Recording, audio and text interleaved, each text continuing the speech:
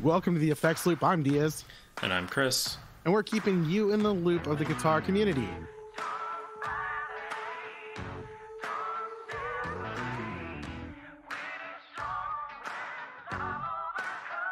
All right, this week's episode is brought to you by all of our loving Patreon supporters, patrons from the Patreon. Patreon somethings. Bed Bath and Patreon. Oh no. Speaking of Bed Bath and Beyond, did you see the new Spider-Man trailer? No. Oh my gosh, dude. All right, hold on. This is shout out to all of our Patreon supporters. Go to patreon.com/theeffectsloop and you can get a shout out to like say hi everybody. But anywho, yeah, no, new Spider-Man, dude. Like, so they're going into the multiverse, and I don't know if you've like really checked out the MCU multiverse and everything that's going on there.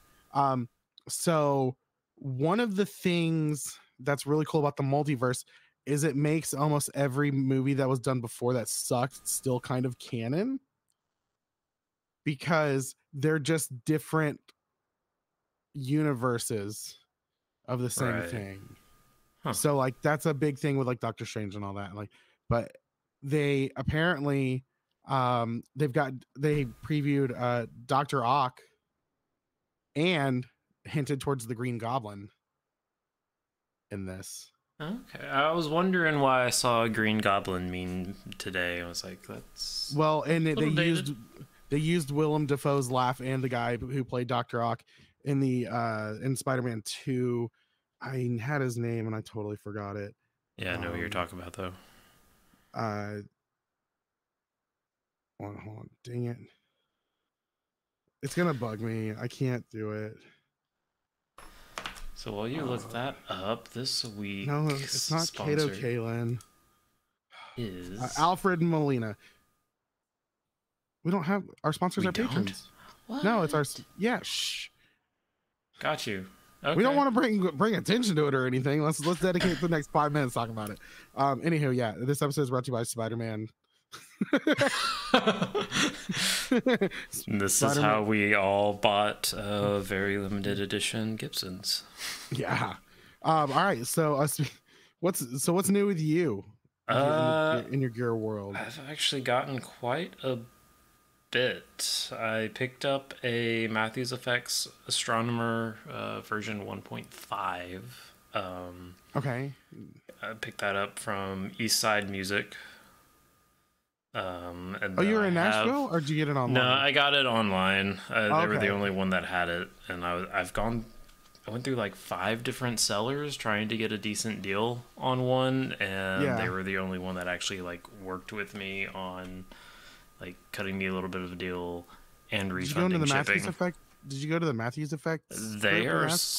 Oh yeah, I did, but I was trying to get a limited edition one out of them, because the couple of people that had them up on Reverb were not really willing to super negotiate, or like after 2 tries they kind of like the person died off.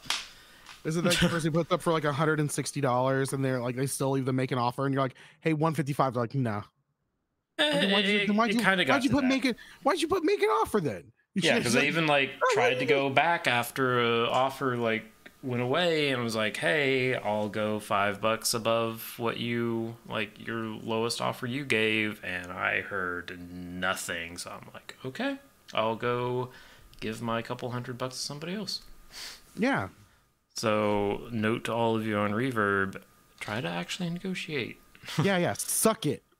What else did I get? I don't know. I was getting very aggressive towards Reverb sellers right there. Like, all right, what else did you get? The Simplifier, but I don't remember who the brand is, because it's like an acronym. Dumbolt, and HSM Dumbolt.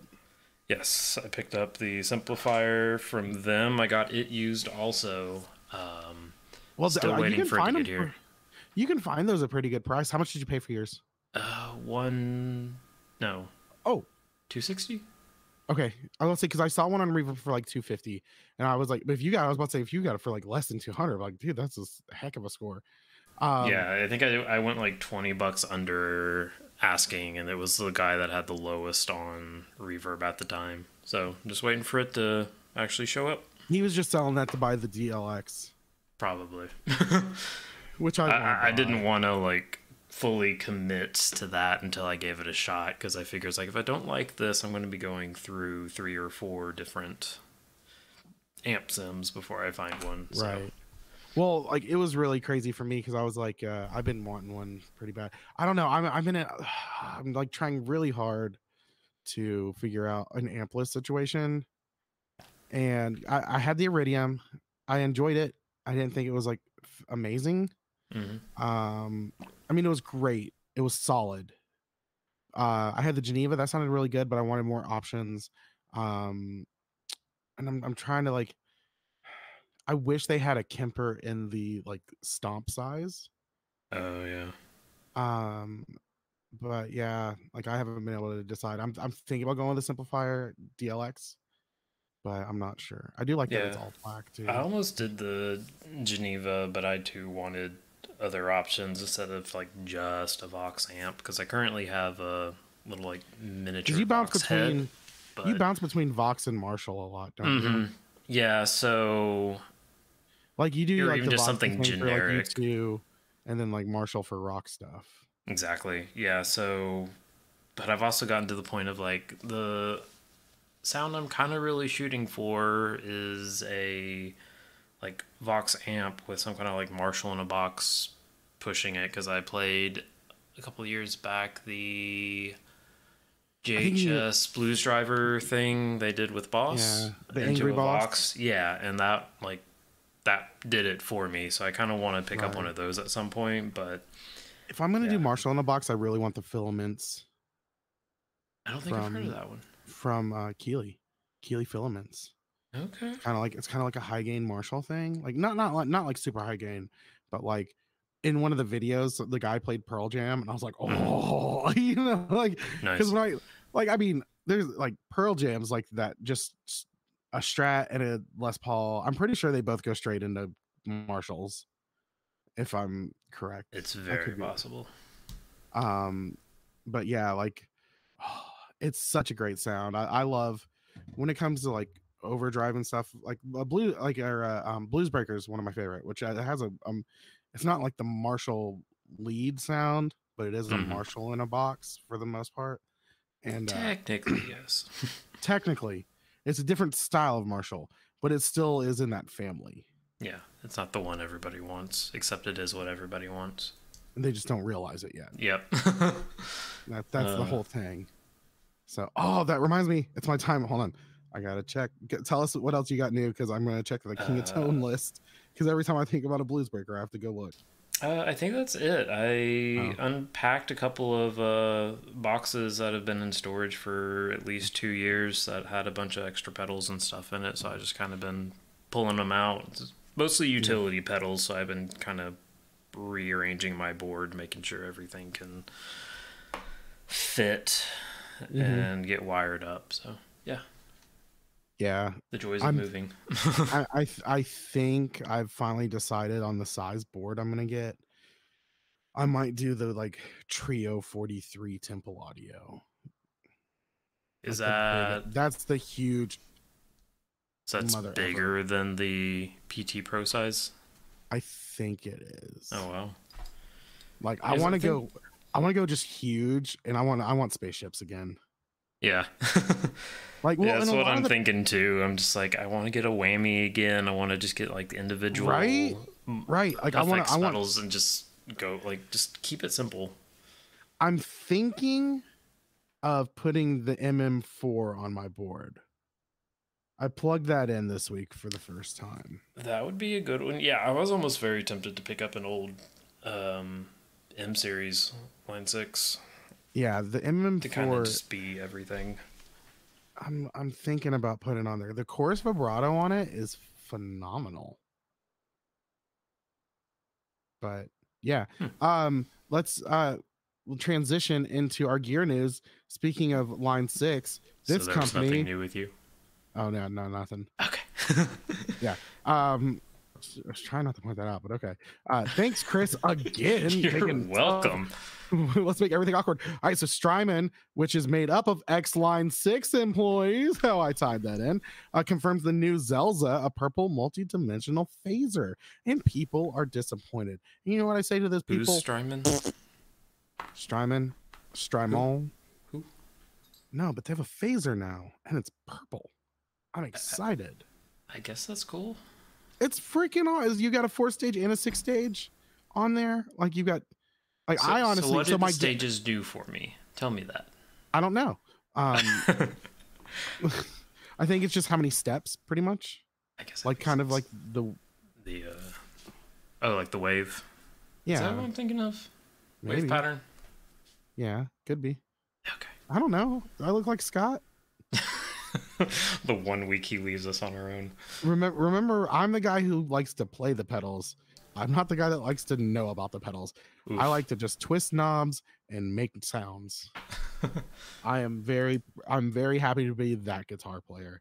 But because I'm pretty good at making sounds. So I stand behind that. It's really interesting. It's got MIDI, and that's really cool that on their like quote unquote single style Strymons. The first one that does that, right? I don't know. No. Well, I think it is. No, I swear that the what's the thing I was just talking about getting rid of? The Iridium has MIDI. Oh. Huh. I'm pretty sure. Yeah. I'll have to look at it. Yes. You can set it to MIDI. Oh, nice. Okay. So yeah, it's not the first one, but it is really cool that they're making that a staple on there. You can use USB-C to run the MIDI as well. Yeah, that would be a nice feature on their older ones. Cool thing about the phaser is it is stereo. And you can also change the input from mono to stereo. So you can do a mono input. This is a good spot to split your signal path, or if you want to already have it in your stereo, you can use a TRS and split it out and run it stereo the whole way. So that's really cool. Very nice. They also released a Conduit MIDI hub along with this today. Oh, I did not see that. I was distracted by the phaser. Yeah, so they snuck that in, I guess. Or if it's not super new, it's the first time I'm seeing about it. So, what Conduit MIDI hub are you talking about? You're using? I'm on their actual website. Multi-switch? You want the multi-switch? No, it's literally like 5-pin MIDI in and out with the USB. Oh, the Conduit. I see it.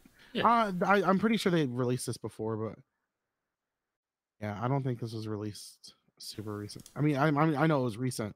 I don't think it was today as well. I just noticed the USB port for the MIDI stuff. I'm like, oh, that might be why. Yeah.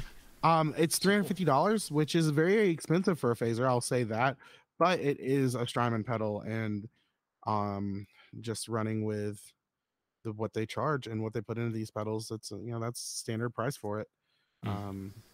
So that's pretty cool. Speaking of a not standard price, we're gonna move on to Gibson debuting the Jerry Cantrell Wino Les Paul Custom with Murphy Live aging. Ooh, you don't fucking want to, because Gibson's out of their gosh damn minds. Yeah.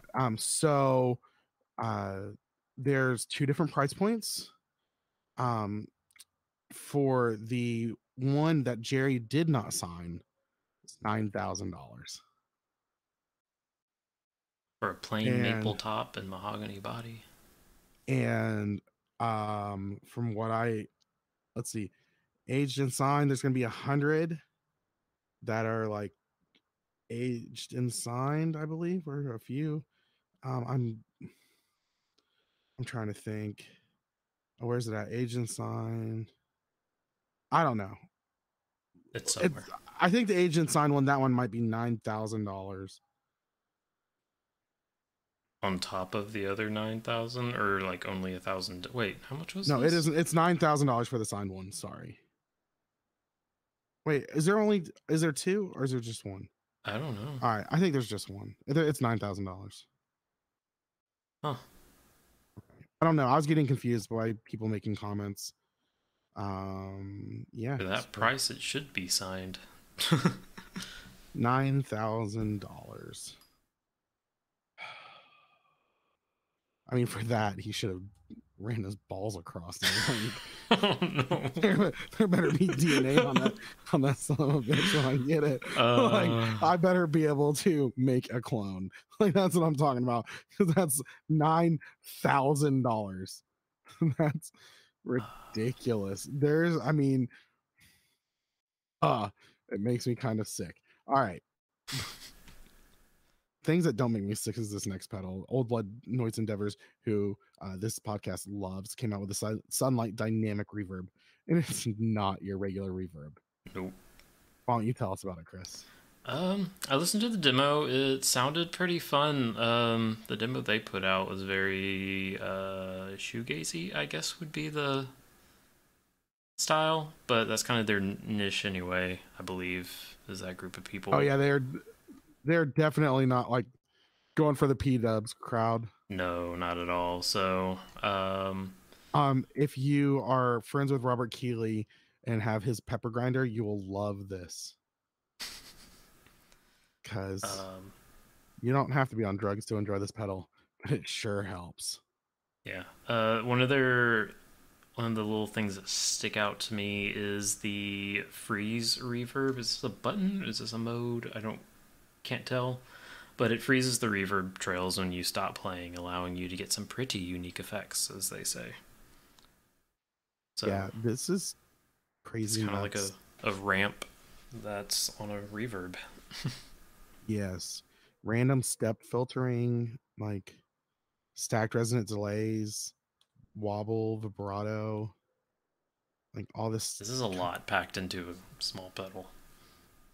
I mean, this is insane. But Old Blood makes pedals that are not your typical. And that's why they stand out. It's only $250, which is not too bad, I don't think. Oh, not too bad at all for a good reverb.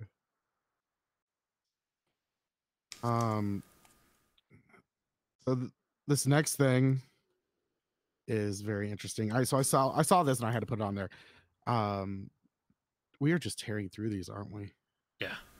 All right. Well, good thing that we've got like lists that have been sent to us, and everyone knows my love for lists. If you have not listened to this podcast before, I love lists. Like, fantastic. All right. So Error Instruments has the Lucifer. It is a drone oscillator, and it is a Eurorack. This thing's weird, and I like it. Oh yeah. Like, what was this like? I want this in a pedal. I do too. Like, we need more of these that aren't like. I want to run this in front random people on reverb. I want to run this in front of a whammy pedal. Ooh. Like, this makes me feel things in a lot of different ways, and I love it. Yeah, I listen to this. It's pretty cool too. I mean, I want this in a pedal so bad. Yeah. Neither one of us know much about Eurorack, so if you were wanting more information about it, it'll be in the show notes. Yes. Because Chris is going to do that. Yes. Just throwing that out there. He volunteered himself on this one. All right. I don't think we've talked about this before. Fender reissues the new limited edition made in Japan Supersonic. They're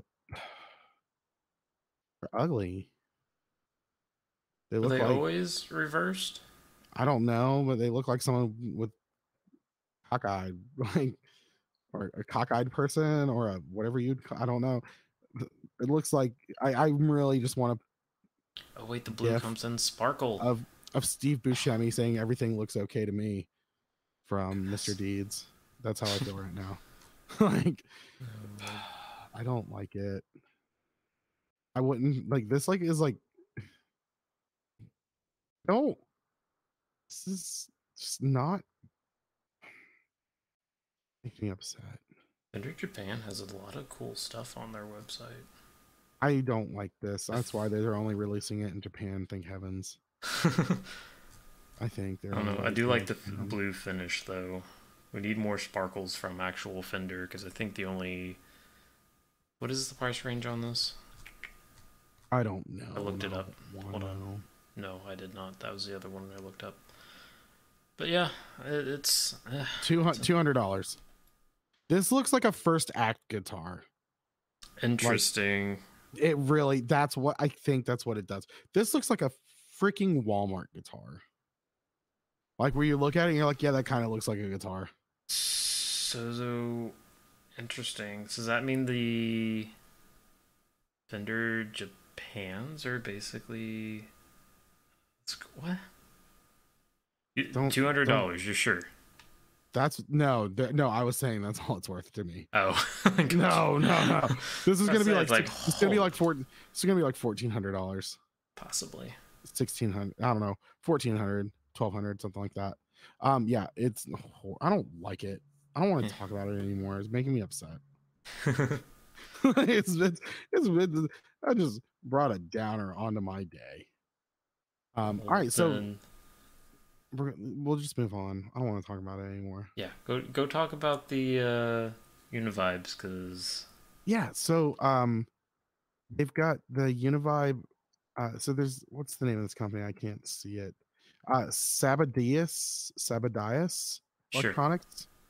Sure. They got two Univibes, a 68, the Tiny Vibe 68 and a Tiny Vibe 69.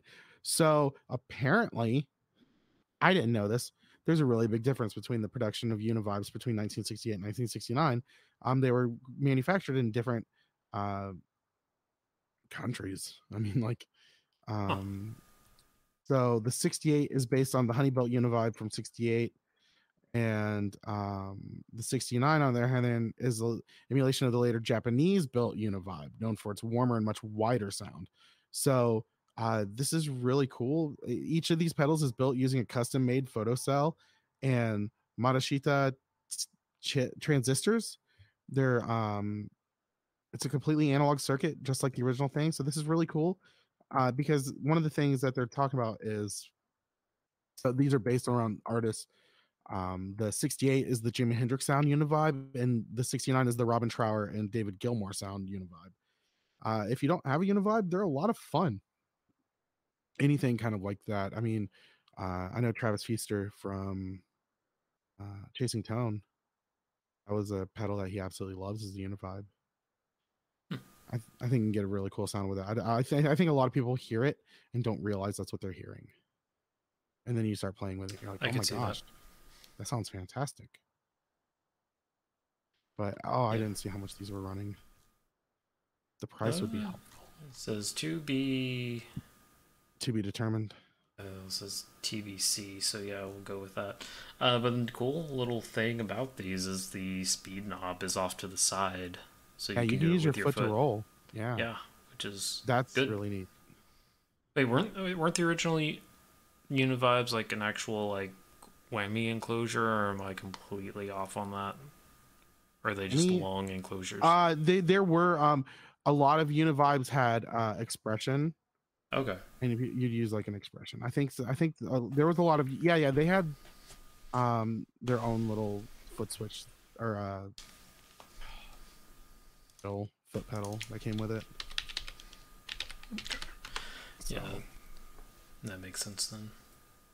So we're gonna talk about this just because it's like I think it's really neat. Rhodes been teasing a comeback, which I will say this shocks me. I don't really see it. Yeah, it really does. Because while a lot of people say, well, the Rhodes sound is sought after, there's a lot of things already doing that sound very well. And when you think of like the Nord system and Nord keyboards, like that's top of the line. I don't see these coming back and being affordable enough for people to want to buy.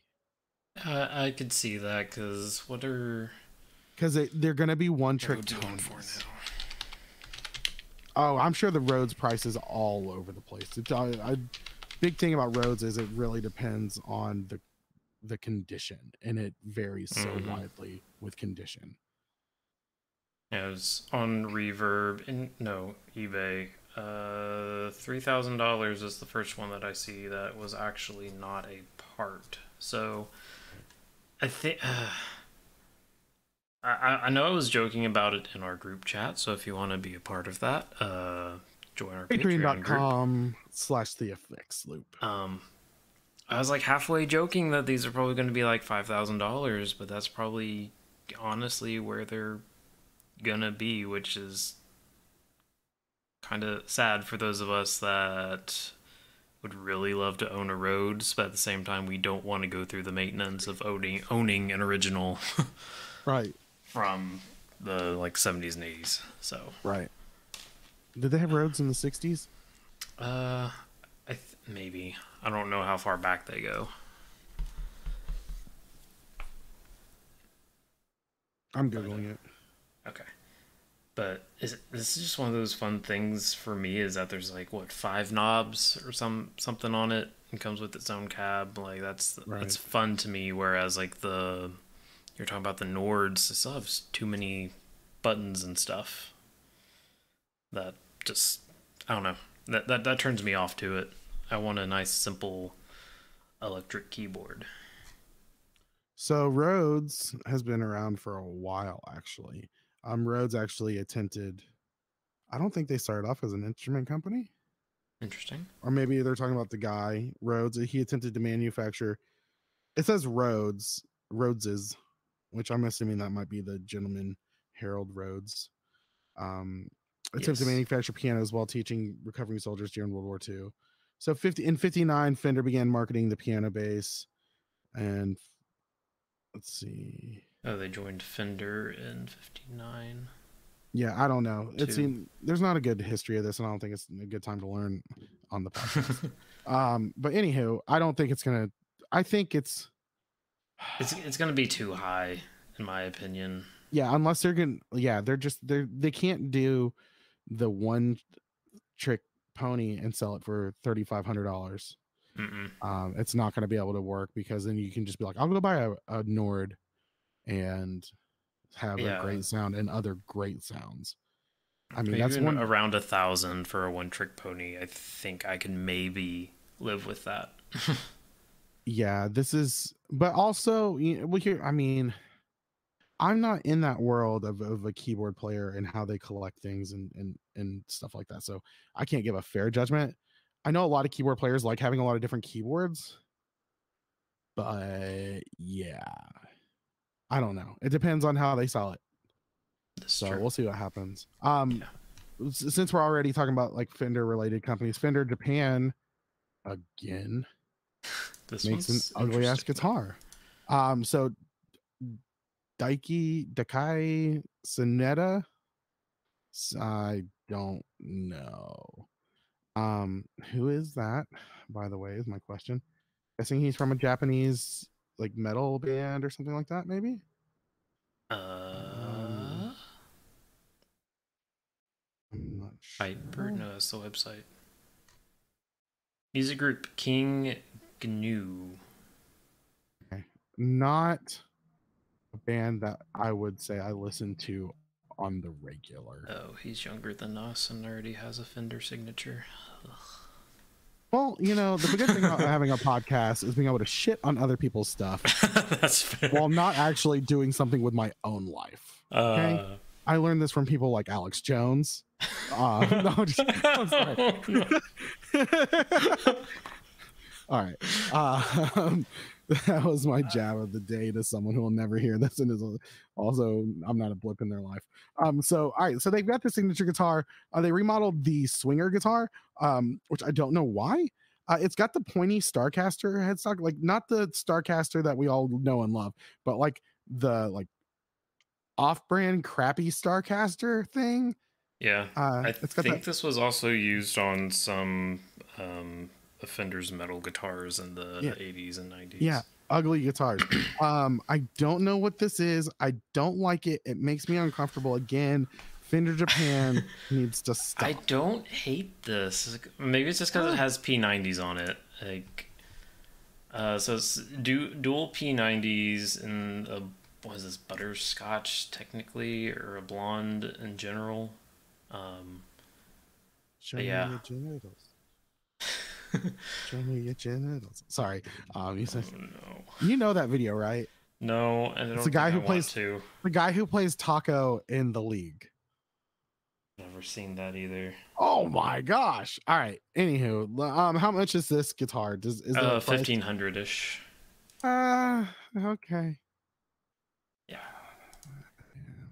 I mean, if you're wanting a unique, I think this is one of the better unique ones that they've done in the last few years. Like they've tried to do some weird stuff, but this one feels more normal and natural. No, don't install updates. No. So if we lose you, we know why. Yeah, I messed up. That's what happened. All right. Okay, so I'm actually kind of excited. No, not I won't say excited. I'm pleasantly thrilled with this next product. Okay. So Headrush announces the MX5. It's a new compact modeling rig with a 4-inch color display. This thing is pretty neat. It is pretty much like the Pod Go for the Headrush family. The thing about Headrush is it's always been about the sound quality. The UI is one of the best user interfaces. Except for I don't like that the pedals it just looks cheap. Yeah, as I'm looking at this, and it's really screaming like the Moors we've looked at in the past. Right. Before I even read this or read a brand name, that's exactly what I thought it was. So there's a thing that I don't like, and that's whenever whenever you're doing like a digital like user interface and they do the pedal and it has a non good pedal look, it just looks like a red square with words written on it.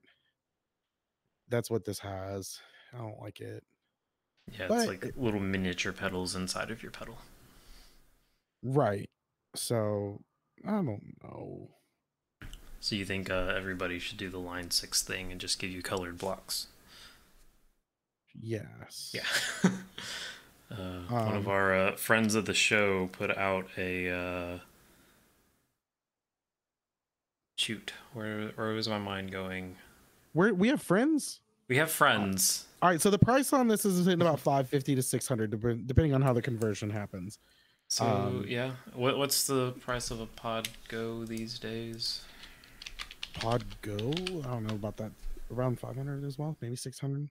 It's yeah, in the same price. 500. Right? Yeah. So we're sitting around the same price point. I think Line 6 has the sound quality beat on them. So I don't know. I want to mess with a Pod Go. I've thought about getting one of those as well, but my eyeballs are bigger than my wallet. I have to think about a lot of things. All right, so this looks good. 5 out of 7. Great job. This next thing I brought on here because I wanted us to discuss it. So Mackie, pretty well known. Just a little bit. Company. People have heard of them. They're coming out with these like Element series of things. But so this is a wireless mic system for video creators and streamers. Only video creators and streamers, okay? No one else. Don't get crazy with it. So I'm guessing this is like you can do wireless to your on pretty much any mic. Yeah. That's the point of these is you're able to have receivers. One looks like it's a 1/4 inch in, and then the other is an XLR. You just plug it into the bottom of your microphone. Any standard like 57, 58, and I don't know if this has a second piece that hooks up to your phone or something else. This is if you want to do Billy on the street. Yeah. And you don't want to, you could use this on your camera. Most cameras have an aux in, or if you're using a wireless or like a portable recorder, like the Tascam the Zoom H6, H5, H4, Yeah, so H1N1. this lets you not have to have that giant interface to go Right. into your camera or your phone. So these are really nice. I think the website says they're About $70. $200. Yeah, which is They're about 70 70. bucks less than the Rode setup for like that's comparable. And I think Right. Sennheiser also has something similar to this. Oh, I'm sure. But yeah, I think this is probably the most budget friendly one because I've looked at getting these for us for NAM, and they've always been so expensive. So This would be really cool. Yeah, like these have been going down in price, and we might pick one of these up for that. That would be great. But what if we want to do 2 mics? Now you're just getting too crazy. Insanity. Let's see. What is next? Was that the last thing on the list? Nope. Oh, there's other things. Yeah, we got your Tony Lamoni. Tony Iommi. So when we were doing the pre-app, my blood pressure went up a little bit because someone on this podcast, I'm not going to say any names, but it wasn't me. Whenever they said who? We're talking about Tony Iommi. Chris Scott does not know anybody in the music industry. Yeah, that's who it was. The guy I'm talking about on this podcast currently right now. Yeah, so Chris apparently just like doesn't recognize Tony Iommi as being like a guitar legend, maybe. He's a guitar god. He is a guitar god. He invented an entire like genre. So is he like one of the original members of Black Sabbath, or he is like yeah, the guy? Yeah, he's like Got you. Okay. So there was Geezer Butler, Bill Ward, Tony Iommi, and Ozzy Osbourne. That's the original Black Sabbath. Got you. Caught up now.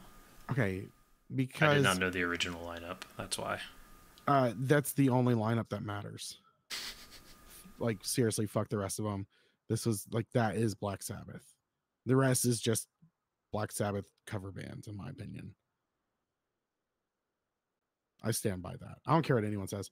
I mean, Tony Iommi, like he invented this sound. Like he was one of the first like metal guys that was like doing a lot of multi-track. Like look at Paranoid.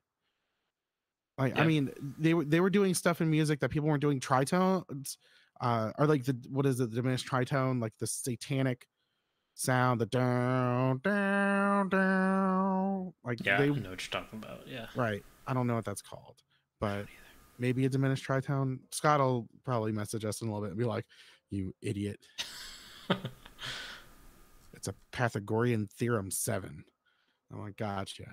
But anywho, yeah, no, I think it's really cool. He has plenty of signatures.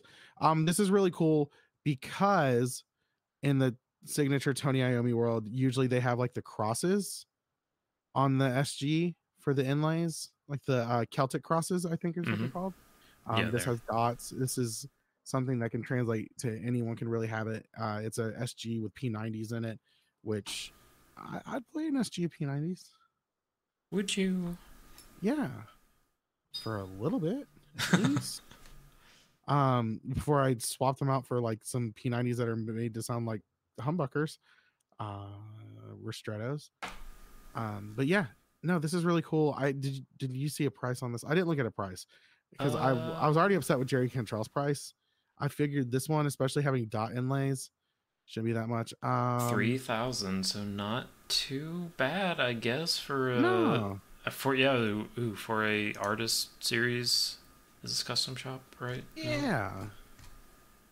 I don't see. No, it's not. I don't see. It's the USA model, so yeah, 3,000 is, I guess, not bad.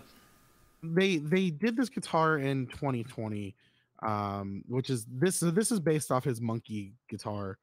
It's 1964 SG. That has been reworked and everything. This is just a lot nicer. I didn't see a price on it, but it's really cool. I think it's neat. And so I always like whenever they do signature guitars at a decent price. And also a guitar that is willing to cross genres. In my opinion, it's not just for Tony Iommi fans. It's really for anyone who likes SGs and P90s. It's for you. if you like SGs. All right. Anywho, so the last thing we're going to talk about before we go into our list of lists. I don't know if we talked about this last week. I was not there. You weren't here, and I can't remember. This was listed on the website about a week ago. So Okay. PRS has the sculpture custom 24. It's the lightest custom 24 ever, coming in at 3.9 pounds. It has no knobs, a piezo, and it looks like it has acoustic strings on it. Yeah. Wait, isn't just the hardware alone almost 3 pounds? Chris, did you go to an airfield? No. You went from it was like pure silence. What's more concerning is there is no airfield that I know of close by. It's the Russians. I saw this on Red Dawn. Where's Kurt? Where's oh shit? Where's Patrick Best Swayze documentary ever. Yes. This guitar is. There's a lot of people getting pissy about it, and I thought it was hilarious because I'm pretty sure they're interviewing Paul Reed Smith, and so this is like a $13,500 guitar. This is like one that Paul slept with, so you've got all that. But it's interesting because people were like, "There's no knobs," and Paul was just like, "Use all those freaking guitar pedals that you guys love so much." Damn. That was literally the shade that was thrown towards it. But this is really, I mean, I don't know. I don't touch knobs that much when I play. I don't know. I'm not a knob twirler. I'll mess with. I don't touch tone controls. I'm really weird about that too. Yeah, in all honesty, I don't do it much either. I found myself backing off of pick and going pick to finger if I need less. Right. So. Right. I've been doing dynamics with my right hand instead of with the knobs. Tone is in the fingers. Tone is all in your fingers. And that was demonstrated by the video with John Mayer playing the Epiphone Les Paul into a Roland Q band. I never watched that, but oh my goodness. It still sounds like John Mayer. Sounds just like John Mayer. He was doing Gravity with these kids at a pool party. He's literally playing beside a pool at a pool party. It's phenomenal. A good guy, John Mayer. Good guy, John Mayer. Well, he is not a good guy. I'm just going to throw that out there. All right, so what is this thing made of? If it is so... Wood. Okay, it's full hollow. Okay, yes. Spruce top, mahogany. I guess that math works out right. I don't know. Normal guitar weigh? This website has a Vox for $200. Calm down. Calm it down. I don't know how I feel about this because I'm not a PRS fanboy anymore. So I think it's cool. I think it's showing off at its best. That's the thing. People don't realize a lot of these guitars, they got $13,000 price point. It's literally it's Paul showing off how fantastic his builders are. Oh yeah. They don't, I think the only PRS I would buy is maybe a Dragon. If I ever had that much money just laying around. If I had that would be it. I don't know. I don't know what I'd want. I'd want a single cut from PRS. I don't know. I want the guitar. I want the McCarty semi-hollow that Mike uses in Incubus, which he moved out in Albert Lee Music Man, but still. All right. That's the last of our gear news. Yep. Let's go on. List. It's list time. Got time for one or two lists. All right.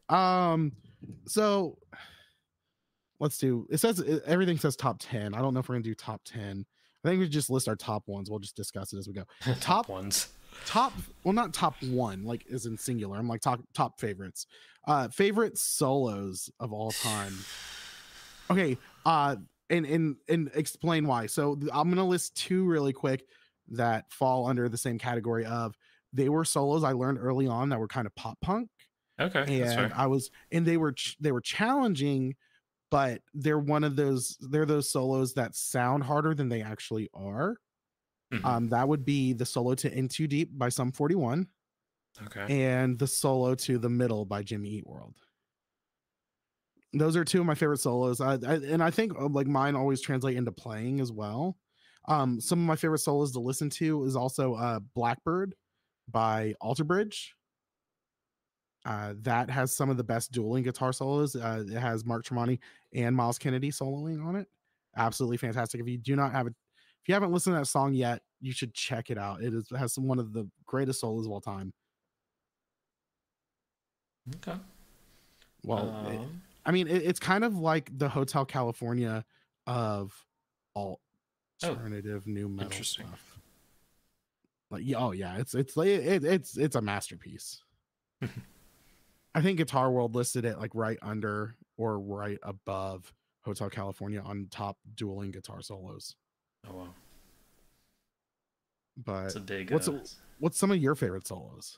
The first one, and maybe the only one that immediately comes to mind, is Stupid Boy by Keith Urban. That's one I've never actually sat down to learn, but it's dynamic-ish in the way of, he typically plays at least in that era, he typically played a Les Paul Jr. for everything. So one pickup, he was able to, pull off at least 2 or 3 different tones. That's just one I've never sat down to learn, but it's always been one of my favorites. I don't know, just to piss somebody off, Stairway to Heaven. There we go. Another one of mine, You Shook Me All Night Long by AC/DC. That's one of my favorites to play because it is iconic in the sense of everyone, like when you hear it, that's the right sound. You know what I mean? You can tell when someone plays that solo opposite of the recording, because that song has just been around for so long. And I feel like there's a lot of those, like even whenever you see bands live, if they don't play the solo right, if it's such an amazing album that's been heard so many times, when they change the solo up live, you're kind of like, you messed up, Yeah, actually, going back to Stairway to Heaven, I have seen a couple of tribute bands that, like you said, if you do it wrong, or even just somebody doing a cover online, like I've stopped the video right there. It's like, okay, this is all nice up to this point, and then you get like 5 notes into the solo and it's all changed. It's like, nope, moving on. Ooh, okay, all right. So that's like the perfect example for that. I feel like I think this is probably top like 5, if not my favorite solo of all time, would have to be Limelight by Rush, because of the way that Alex Lifeson uses the whammy bar, because he played that on a Strat, and he actually used the tremolo bar a lot. I think I've told the story before. Whenever I went, my ex and we went and saw Rush, and I constantly look at the set list to see, and in like half the shows they didn't put Limelight on the set list, and I was like, oh my gosh, I was gonna be so disappointed. And when that song came on, I screamed like a little girl. I'm talking about full, yeah, so I'm talking about full arms flailing, freaking the frick out. like you would have thought that like Alex Lifeson asked me to come play the guitar and I knew how to play the song perfectly. Like I was just so excited. I mean, by far one of the best moments of all time was that. Let's do you have any more solos like that you want to mention? No, my mind is like blanking on it. All right. So top intros, favorite intros. My Own Worst Enemy by Lit. Just that octave, the that's a solid one. That's like, I mean, intros, I like intros that are iconic, like you hear it. I've got an intro that's not even guitar, it's not even like a rock instrument. Hell's Bells by AC/DC. You hear that bell in that tone, you know what's about to happen. That's a fantastic intro. The live intro of Vertigo from U2. Like he uses the Death by Audio fuzz gun. Oh, okay. And he does like a siren sound with it. Oh, okay. Yeah. Like that's literally the only reason why I want to buy that pedal. Like I have no other Yeah. use for it. I have no other need for it except to do that. Would you say Eruption is one of the greatest intros of all time into You Really Got Me?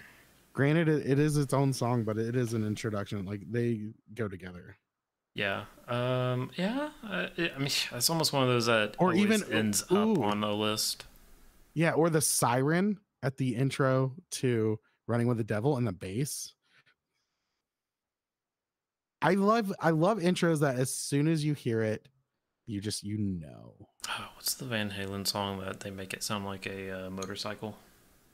You're thinking of Motley Crue, and that's Girls, Okay, Girls, sorry. Girls. I don't know why I thought it was that, but Yeah. well,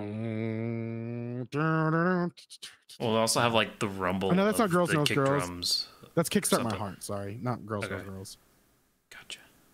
Whoops. But Blink 182 kind of uses the same. I think it is octaves. I'll have to go back and look at it, but I think Wildfire uses it. No Future uses it, and I don't know if it's supposed to be a theme through that album because I think they're all on the California record. But it's a pretty simple, like dun dun dun dun dun dun, like that kind of thing. I don't know. I don't listen. Yeah, That album doesn't exist to me. Anything after self-titled, I refuse to listen to. I'm sorry. I'll be honest with you. The new guy, his playing is growing on me more. Like I like Tom more. His playing more for Angels and Airwaves. Yeah. Angels and Airwaves sucks. So whatever. Listen, I have a special hatred in my heart for pretty much anything that is not Blink 182 but includes Blink 182 members besides Plus 44, because Plus 44 was just the response to Tom leaving Blink 182. Really? Yes. Okay. So Tom, Apparently he hates it too. yeah, that's what I did. Yeah, screw you, Tom. All right, so Kylo, shut up. He's been like barking at everyone lately. But anywho, Get off my lawn. pretty much this girl was just taking her trash out. That's all. Anywho, shut, dude. All right.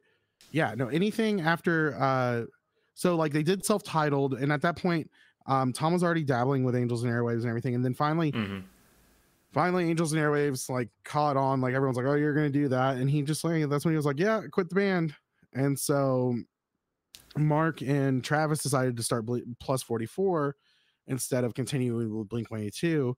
And then they did the reunion. They got together. They did Neighborhoods and all that. And then like Tom quit the band again, or I don't think they asked him to leave. Tom quit the band again, and then they're just like, screw it. We're gonna like Plus 44 sucked. It didn't really suck, but like it wasn't great. It was a mediocre album. Yeah, I've never really made it through. Yeah, I saw them live. I thought it was fantastic, but it's definitely, the album is very bland in my opinion.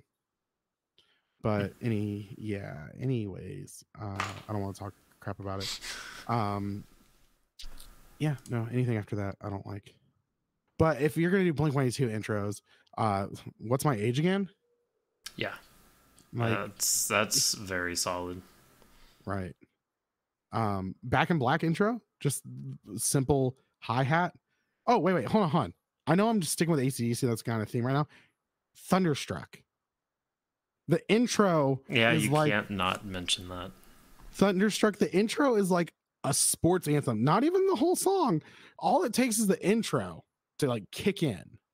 And it's not even, all you hear is the I mean, The Chicago Bulls theme song. What is that? oh my gosh. If we need to go to all like genres of music. Favorite intro, Pony by Genuine. Wow. Sorry. Yeah, serious. Yeah. That's it. All right. Okay, just so somebody can get their check mark, I think is Where the Streets Have No Name. You're welcome. There's your bingo card.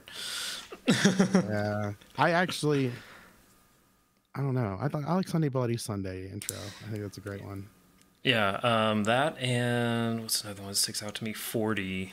I guess I can kind of lead us into the next one is like bass solos. No, it's we not didn't really do a pop solo, punk. but punk anthems. We can, yeah, let's make that one This the is last the one. anthem. Throw all your hands up. Sorry. Yeah, okay, so which pop punk anthem is better? You have Anthem by Blink 182, the Anthem, Anthem Part number 2 by Blink 182, and then was the, is it This Is the Anthem, or is it also, no, it is just Anthem by Good Charlotte, I think. Am I right?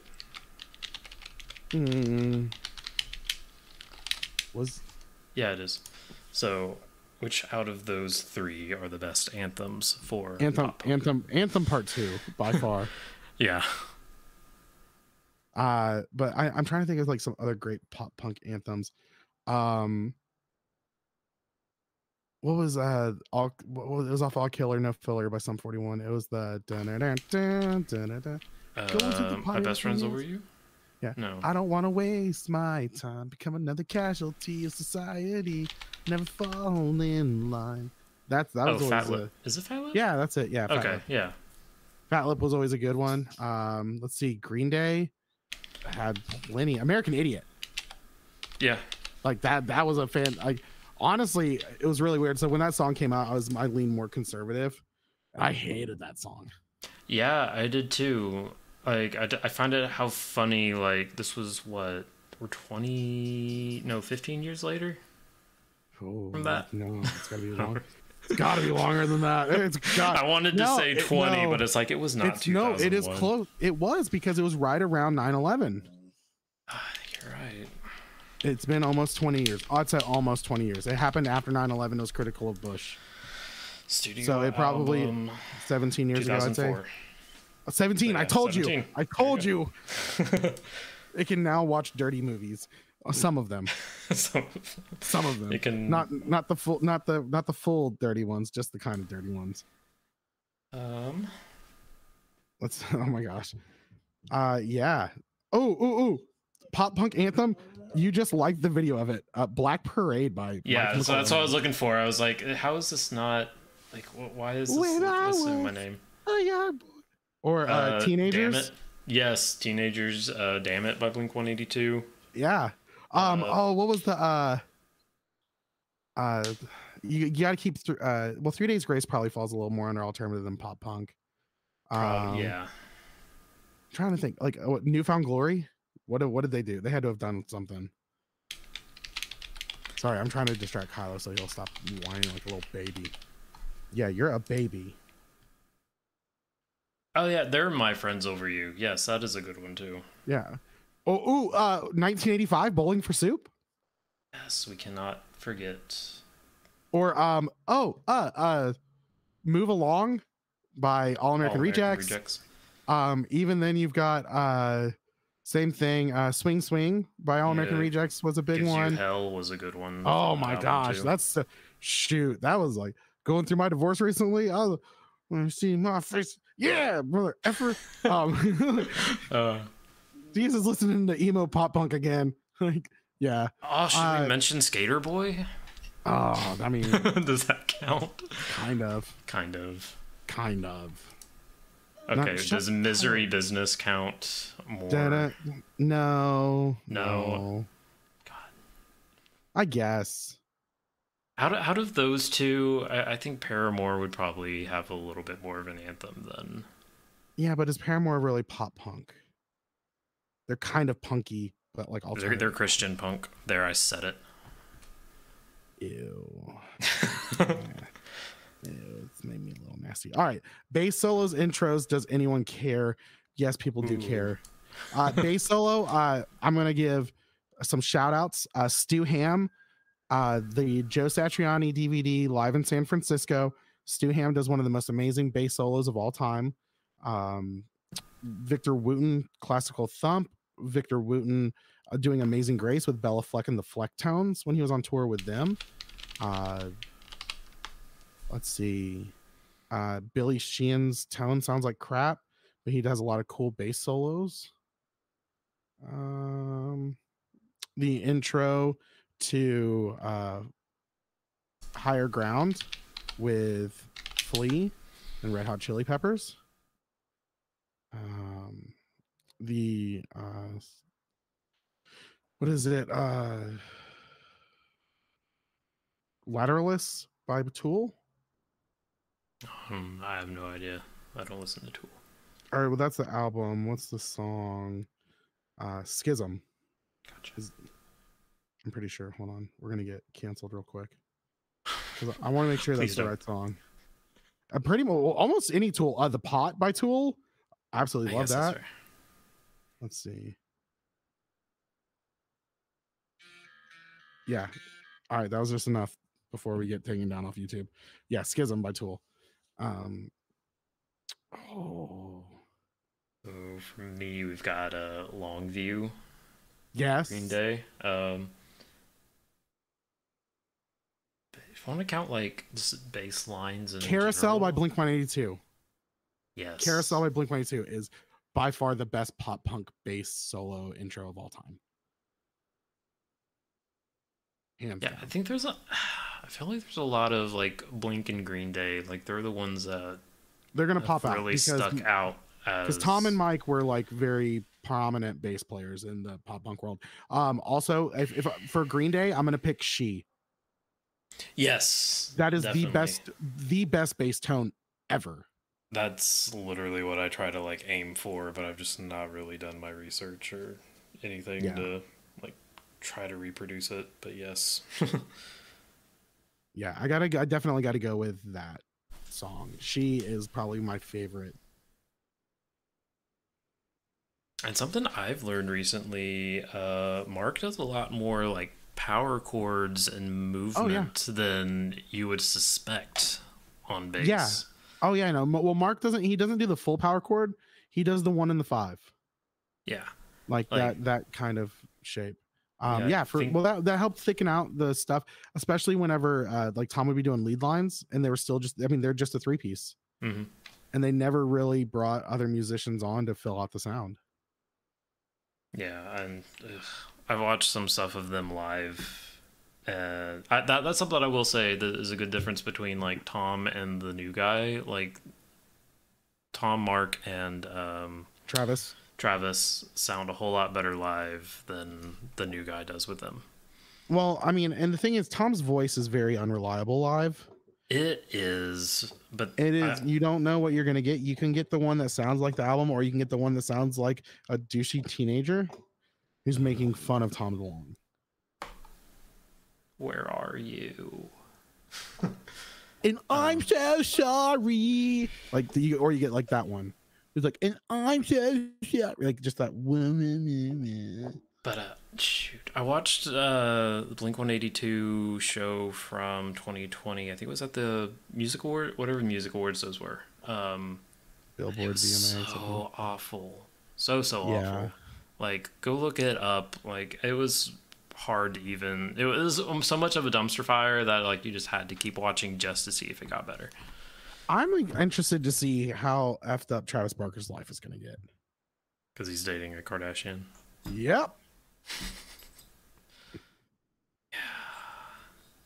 Yeah, it's gonna get crazy.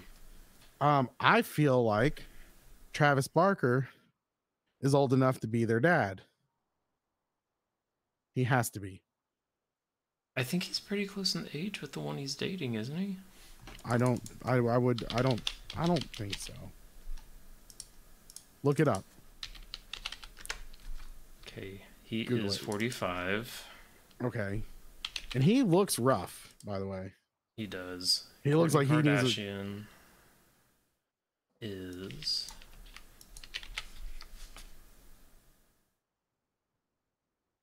42. Is she really? Yeah. Wow. Okay, never mind.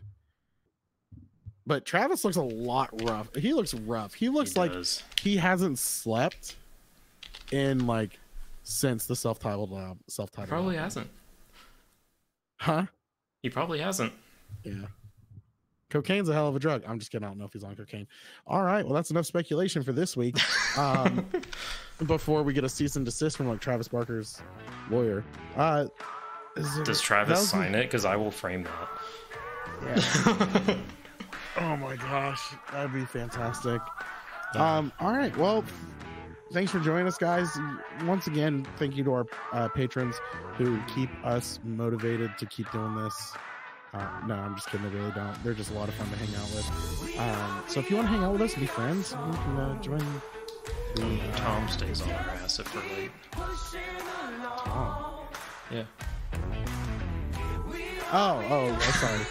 I was still in Blink-182. I was still thinking Blink-182. I was like, yes, Tom messages me every week when we're 5 minutes late, and I just have not told you that. I just want to talk to Tom. That's great. All right, anywho, let's keep moving. I keep saying anywho. I just noticed that as well, and I don't like that. But thanks for joining us, guys. You can go to theeffectsloop.com. It'll have links to our Facebook group, our Instagram, our YouTube, our email, and our Patreon. If you don't want to go to that link, just go to patreon.com/theeffectsloop and give us money. For The Effects Loop, I'm Diaz. And I'm Chris. And we'll see you next week, guys. Bye. Bye.